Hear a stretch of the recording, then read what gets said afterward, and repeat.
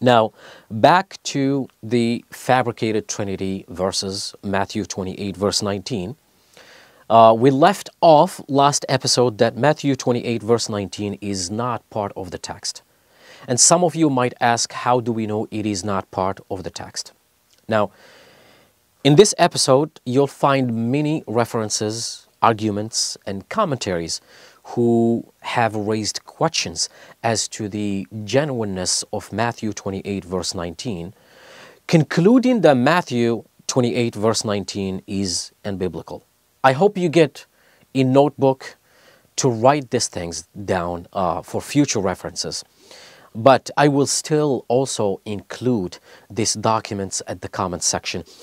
I believe I have a total of 13 references and some Bible versions commentaries on this verse, Matthew 28, 19. We'll start with number one, which is my favorite, Eusebius. Eusebius, who lived between 260 and 339 Common Era. For those who are not familiar with Eusebius, he was a Roman Christian historian and is regarded as a well-learned Christian scholar. He became the bishop of Caesarea in 314 Common Era and is known as the father of church history. Although he wrote prolifically, his most celebrated work in his ecclesiastical history, a history of the church from the apostolic period until his own time. Today, it is still the principal work on the history of the church at that time. Now, Eusebius quotes many verses in his writings. And Matthew 28, 19, happens to be one of them, and he quoted it 17 times in his works.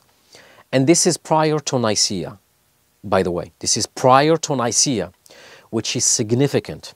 He never quotes it as it appears today in modern Bibles, but always finishes the verse with the words, "in my name," like we mentioned in the first episode of this series.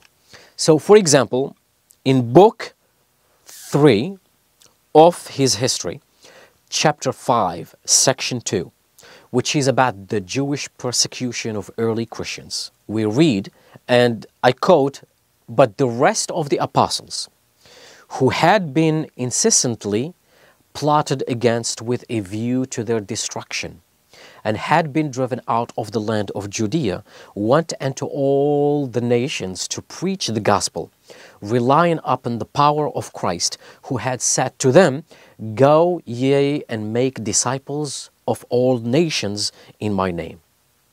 End of quote. Now, Eusebius quotes Matthew 28, verse 19 as, "Go and make disciples of all nations in my name," without mentioning the Trinity baptism formula. Furthermore, Eusebius was present at the Council of Nicaea and was involved, by the way, he was involved in the debates about Arian teaching and whether Christ was God or a creation of God. I feel confident that if the manuscripts he had in front of him, like read in the name of the Father and of the Son and of the Holy Spirit, he would never have quoted it as "in my name."